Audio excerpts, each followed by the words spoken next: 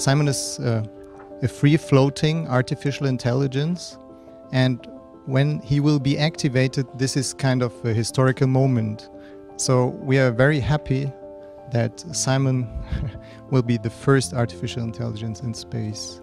That for us, this is a piece of the future of human spaceflight. I mean, if you go out to the moon or to Mars, so you cannot take all mankind and engineers with you, but with an artificial intelligence, you have instantly all the knowledge of mankind. If Alexander Gerst has certain questions to that experiment he's working on, Simon has quite deep knowledge on that experiment.